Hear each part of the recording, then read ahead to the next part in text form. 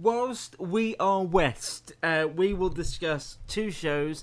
One that we've been watching for a while and one that I've asked Matt to carry on watching. Which one do you want to do first?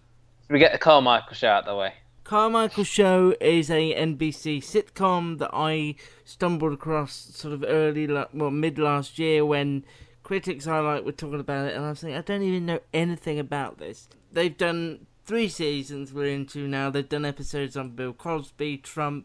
It's a family sitcom in the vein of something like Everybody Loves Raymond, but it has things to say, issue based. Basically, the reason I wanted to talk about it is not because it's going to be airing here, because there's no interest in that, it would seem. But if Trouble was still around, this would be on Trouble. After hanging with Mr. Cooper and the Parkers. We know we've got some US listeners, and I wanted people to know in America that this was a thing, because it makes me laugh. I find it funny. I think it's interesting to have a comedy that has things to say. There were 3 episodes this series that have been on. Episode 1 was about consent, and episode 3 was about assisted suicide. So you can tell just by those 2 topics that it is a show that has things to say. It doesn't shy away from issues, and the Donald Trump one and the Cosby one were even just looking at the episode list. Episode 6 of this season is called Lesbian Wedding, so I think you can guess about. I don't know what that's about.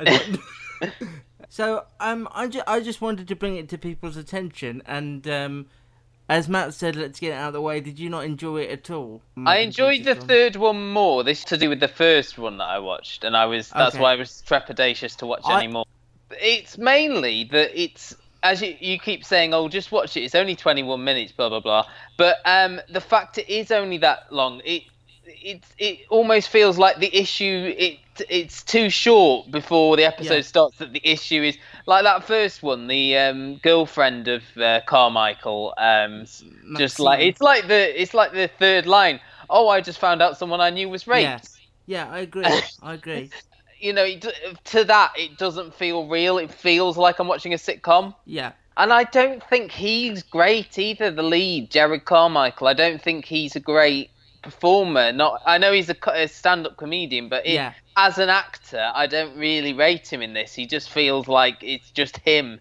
But he's having to act because, as you say, it's issue-based. Whereas, like, for example, as you said, Everybody Loves Raymond, I don't think Ray Romano had to do a great deal of acting because it was actually, if you watch that made me think, actually, if you watch the early Raymonds, he becomes a better actor as the series goes on. In the first 3 series, he doesn't know what he's doing, quite obviously.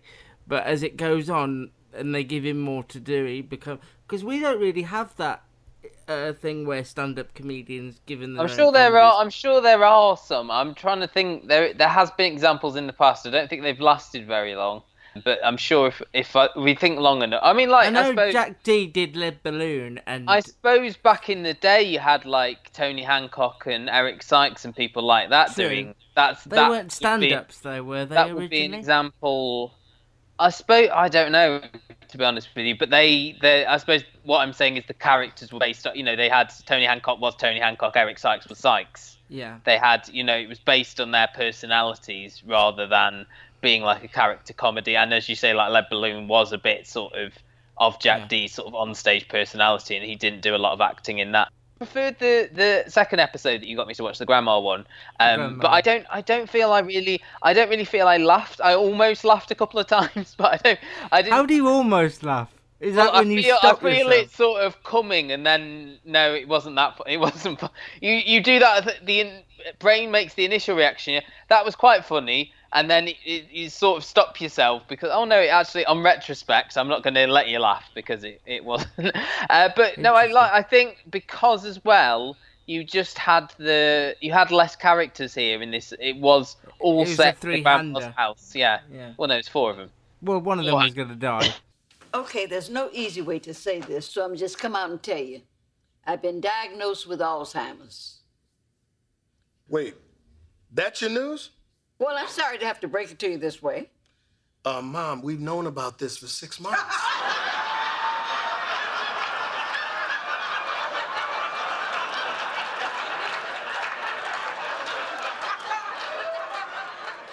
You mean I told you this already? Yes. For real? This news is even sadder the second time around. Grandma, how have you been feeling? Well, it's been a struggle, but I'm feeling better now that I've decided to take matters into my own hands and end my life myself.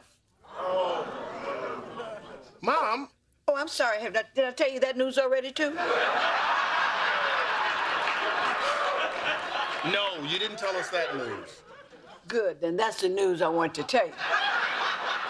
The only thing that made me sort of laugh in the first one, because you say it was about consent, and then the sort of, he's got that dim-witted brother, is it Bobby? Yeah, Bobby. And Bobby thinks he's a raper, and I just like, when they keep saying raper, that was the only thing that made me laugh. If a guy had a drunk hookup with a girl last night, he doesn't remember verbally getting a yes, could that guy be a raper? Yes. What's wrong, Bobby? Mama, I might be a raper. Oh, sweet shepherd of Jesus. You a raper? Bobby, I didn't raise you to be no raper. Hold on, everybody. The correct word is rapist. I don't know, it just was a bit damp for me. There wasn't, and I appreciate why you like it in terms of it dealing. I do enjoy it. But I feel maybe if it was a cable one and it was half an hour, yeah, better. I agree. I didn't like him. There wasn't that believability. I would agree. I think that the Bobby and the parents are the draw for me. Well, you've got Loretta Devine and David Alan Grier, who are sort of seasoned. Sometimes just their delivery will make me smile or make me laugh.